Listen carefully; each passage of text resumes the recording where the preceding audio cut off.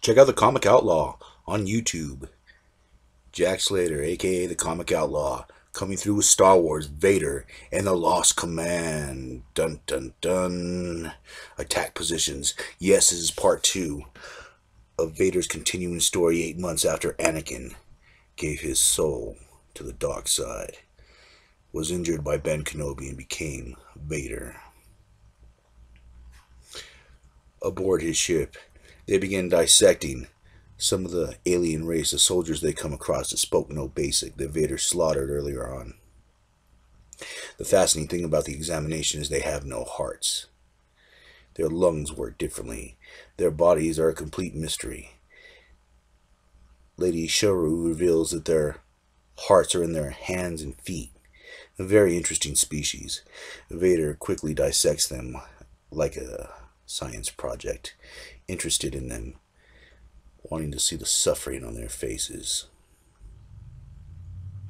Vader makes it clear who's in charge, but the lady does have her terms. She does want to be held regent of this planet, which is good, because you always need a regent in every part of the Empire. Someone that will follow direction, someone that will bend the knee to the dark side. And maybe, just maybe, this lady has the power to hold on to this region. But Vader will test that, as he's testing other people, as the examination continues. One of his commanders, Shell, dares to question Vader, but he reminds him that if he does not succeed in his mission, Tarkin will ruin him. And Vader says that he will meditate on that. Shell has made himself a powerful, powerful enemy, and he'll come to regret that. But in the meanwhile, Vader drifts into what's left of Anakin's soul, as he begins to see dreams of Padme, their son, and him happy with her, defeated everyone, and now has it all. And she, not he, is leading the new Republic, and everyone loves them. He is at peace, but every Sith knows that peace is a lie. And in this dream, the dark side reminds him of that, and he wakes up from his metallic coffin. Wham! And he slowly whispers her name, Padme.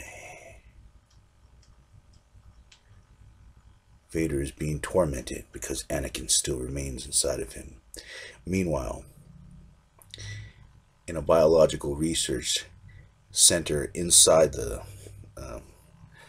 Star Destroyer, they do collect plants for biological weapons and such. Vader decides to meet her here, and he goes through and explains that he is in charge and that he will do what she asks, and she gives him the location of the ship.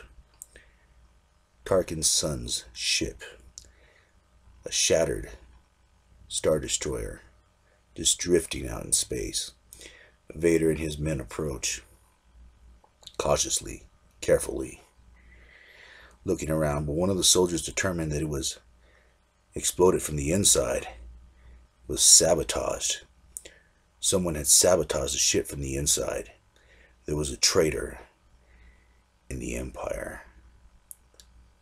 From out of nowhere, though, these ships come attacking. They were hiding in the debris, waiting to ambush whoever decided, or whoever was foolish enough to come looking for Tarkin's son. Vader begins his maneuvers. Now, Vader is an accomplished pilot. Vader feels comfortable in a ship, and Vader knows how to destroy. He knows how to strategize. He's had years of combat training, and he just decimates them all, him and his men. But Vader, as always, needs one alive.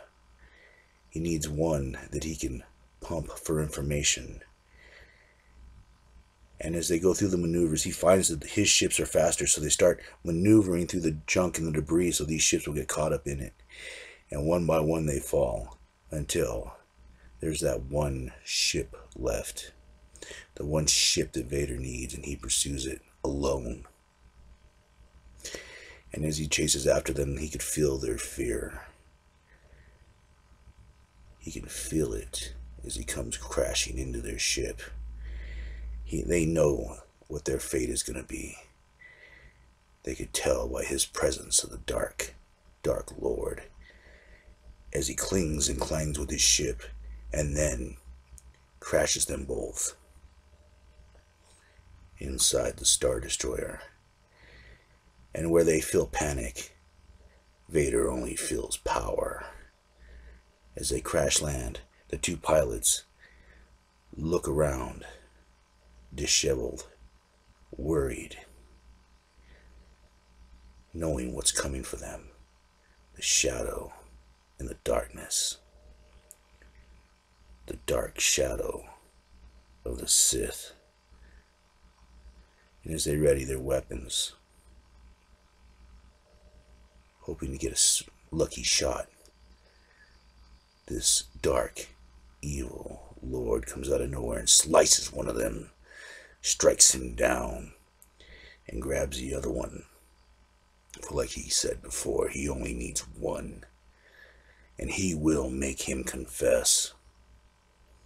For that is the way of the dark side. As he tells his master what is going on, he explains that there's a traitor, and that it may be Tarkin's son. But Tarkin is a loyal ally, powerful in the way he spreads fear. He's needed, and the Emperor will not give him up. So Vader suggests, what if he's killed during the rescue, and that he never makes it back? That would solidify Tarkin's hate, his anger, and make him a more loyal servant to the dark side and to the Emperor. So they hatch a plan. And Vader appears in the war room, tells his commander that he's going out on his own on a stealth mission. And what lies in wait for Vader? What will happen? Will his mission succeed? Find out the next time, and I will catch you on the flip side. Laters.